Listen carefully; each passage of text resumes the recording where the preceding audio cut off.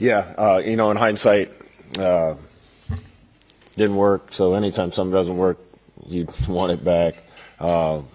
We've been talking to the kids about being aggressive and attacking this thing for weeks, and I think they did that. Part of it was we had a couple things that we wanted to be aggressive on. We had one earlier that we wanted to see if we got the look we wanted, and we got a look that was really good for it, and I made that call, so that's on me. You know, at that point in the game, I thought all the momentum was on our side. I thought if we got it, we could end the game.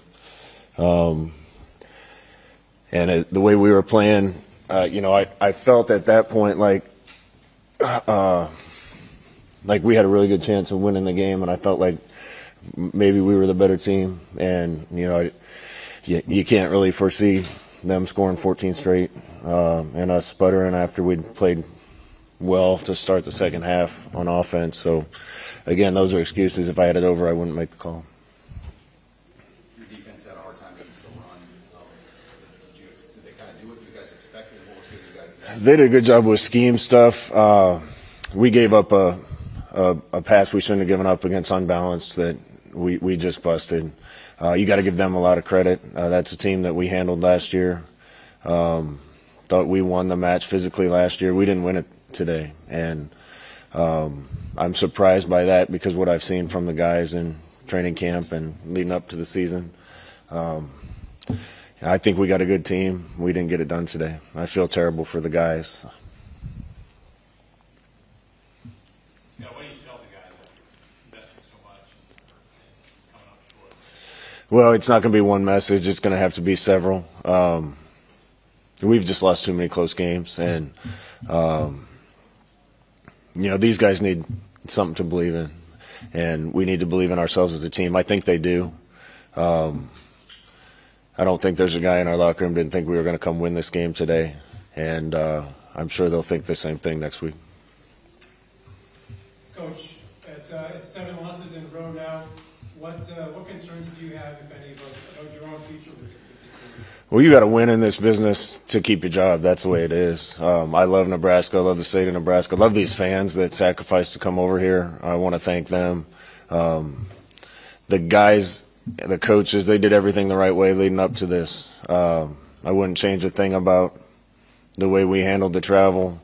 The kids were dialed in. I give Northwestern a lot of credit. Again, they were more physical than us, I thought, up front at times today. Probably more than we were, and that was probably the difference. And we got to get this turned around. How surprised were you about the physical difference? I don't know if there was a big difference, but you know, we certainly didn't dominate. And again, I give their staff a lot of credit too. There were some scheme things that they hit us on offense.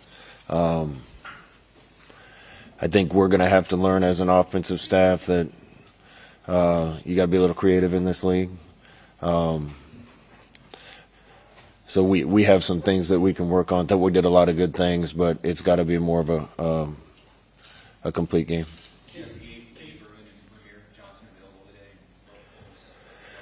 Yeah, we did. That's been a good competition all camp. We played the guys that we thought had the best camp and really week leading up to this game. I think it would have been a different kind of game. We'd have gotten more guys in, but it wasn't.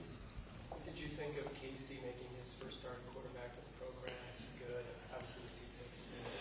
Yeah, you know, he did a lot of really good things again. But, you know, the good thing about having some new guys is we added a lot of talent to the team, Casey being one of them. There's a learning curve in this league, and, you know, I've gone through it.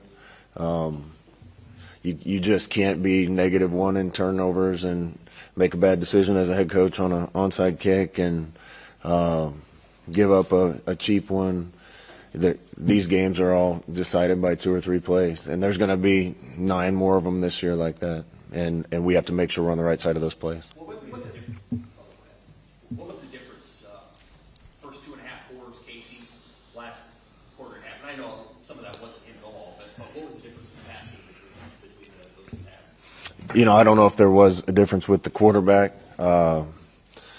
We lost Travis Vokalek for the game. That That hurt us a little bit on a couple of them. We got to make sure we get them in the right stuff. Again, you know, this is the type of game we're going to be in, where you only get so many drives, and you got to take advantage of them. And 2 turnovers hurt. You know, I think we were up 11 twice in the game, and gave up the lead, which we can't do on defense, and we got to score when we're needed to on offense. What were your impressions of tackling, and how did it look tonight compared to how it's looked in practice? I didn't think we tackled great in open space. I think when it was in the box, it was fine. That's my impression without watching it on tape. So, we missed a couple out in space that we can't miss, and we're going to play guys that are just as talented or more talented down the road. I thought their backs ran great.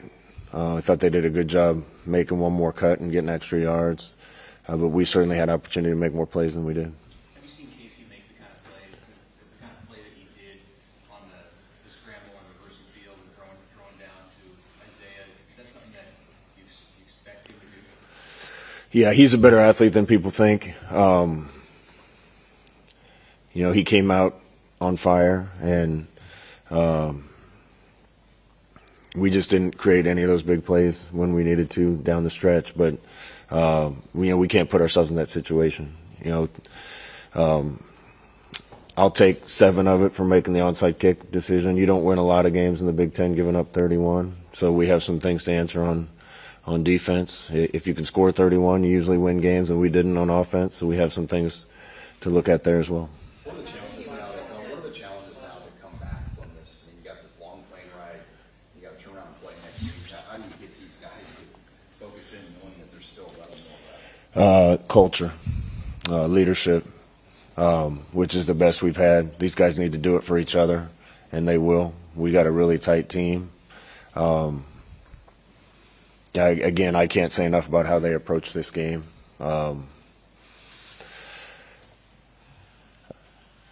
The travel over, everything that they did. This is a tight group, the tightest group we've had, and they're going to have to lean on that after a disappointing start. Coach, How did you adjust him not calling the offensive plays yourself? It's tough for me. You know, I've said this, there's no one way to do things. But I think we can cooperate and a little bit more. You know, probably the thing that hurt our offense is when we got in situations where we were just running the ball. We weren't efficient enough, and when you gain yards on those plays, it gives you more opportunities to run the stuff that you think could hit big. Coach, sorry, last question. I'm sorry, it's a hard one, but if things don't start going in the right direction, is there any point in time where you would consider stepping down? No, absolutely not. I love Nebraska. I'm going to fight with the guys as long as I can fight.